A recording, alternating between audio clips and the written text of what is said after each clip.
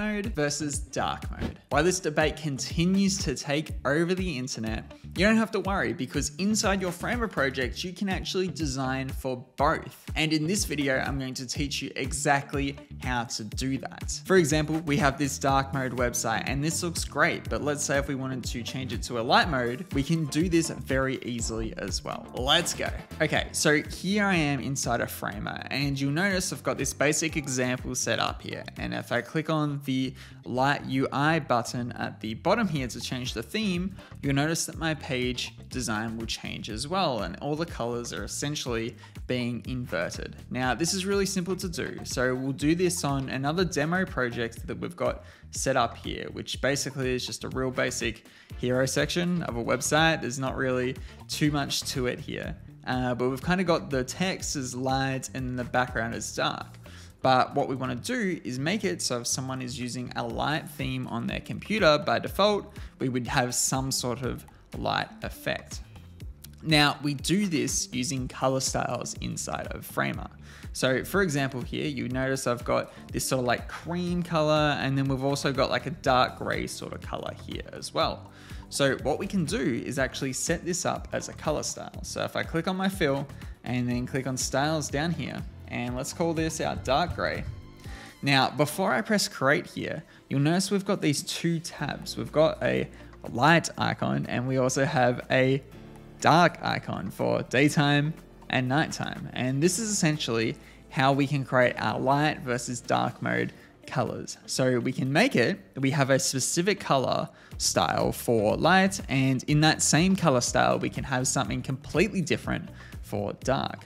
So let's just set this up as the dark one, and then let's create that.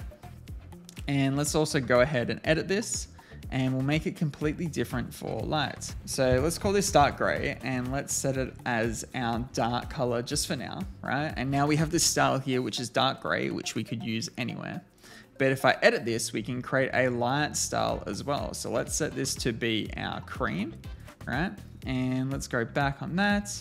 So now we have our light color, and then we also want our dark color here as well. So now we've got our dark color and we've got our light color. So let's just leave it like that. Okay, great. And we also want to do the same for our lighter color. So let's go here and let's call it light gray. Let's set this as the dark color first. Actually, no, we want to set this as a light color. Cool. And then we want to edit that and also do our dark color just like so. Cool, but let's actually set that to be light. Don't know why this isn't working. Maybe that needs to be dark. Okay, cool. So after a little bit of playing around, I was able to just make it work. You might have to tinker with it a little bit, but you'll notice if I invert these colors, it's starting to work. So now let's just go ahead and select our color styles correctly. That's an icon, so we can't really do too much about that. And we've got our background set to dark gray.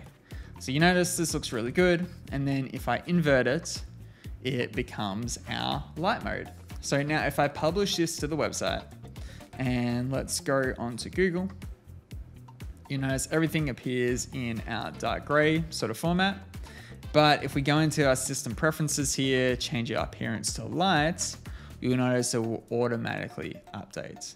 So the key here is just to set up your color styles inside here and just make sure you've got something set for your light mode and then also your dark mode as well.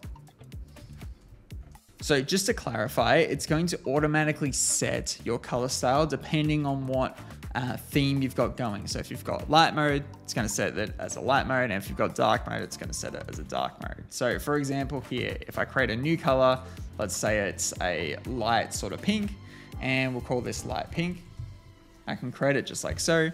Then if I set it to be a dark mode, I can go in, edit that style under my dark mode, and it's going to work just like so. So if I switch this you'll notice that color is changing depending on whether it's light or dark mode. And that's why there was a little bit of confusion. So if you enjoyed this video and you want more Framer content like this, well, you're in luck because we're putting out new Framer tutorials every single week for you beautiful people on the internet.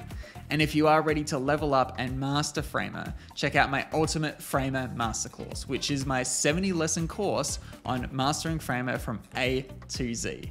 Until next time, I'll catch you later.